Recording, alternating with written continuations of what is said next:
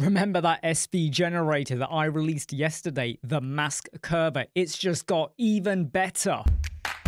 We now have version 1.1. You can get the code for this from the link in the video description. Click it, copy, paste, add it to the code snippets plugin. You create a brand new snippet, go and give it a title. I would call it MaskCurver V1.1.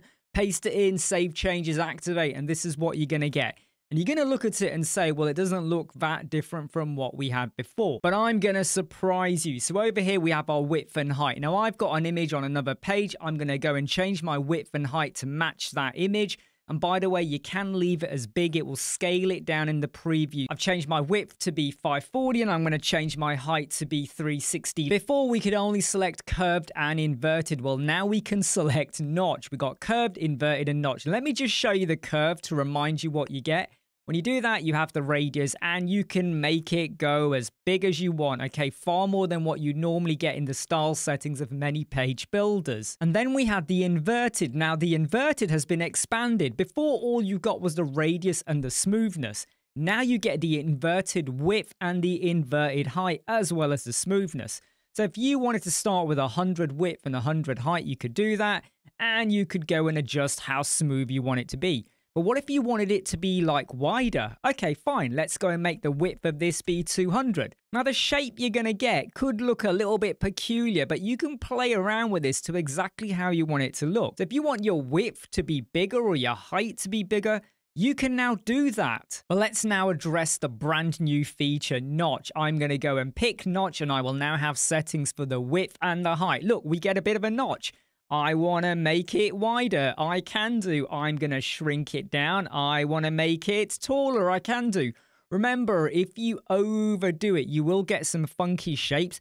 That will still work as a mask. So if you want to be really creative, you can do. And if you want to make these like really small or however big you want them to be, you have now even more control. So you're not just getting your curved border or your inverted. You can mix it up with a bit of a notch. That looks like a bit of a character out of a Muppet. So now what I'm going to do is I'm going to copy this code down here. Remember though, at any time when you copy any code or you go and stick it on any of your images or you've hit reset or you've come back to your page later on, as long as you've got that CSS code and you can get it back again from your image, go and paste it over here and then hit import code and it brings back all of your settings. Let's go and use that code. There's an image above me. The current style of this is 540 in width and 360 in height. Let's go over to the advanced tab, go to custom CSS. I'm going to paste it in, watch the image. It's taken on that eagle shape. Like, seriously, I knew the MaskCurver was good, and I know a lot of people are loving it, but I've just made it even better. Please let me know in the comments what you think, to actually let other people know just how damn useful this is, and also to give confidence to the fact of what we can do with a bit of AI, with code snippets as well. We can do imaginative, amazing things with our imagination. I'm Imran from Squadron. Like, subscribe, share, and follow. I'll see you soon.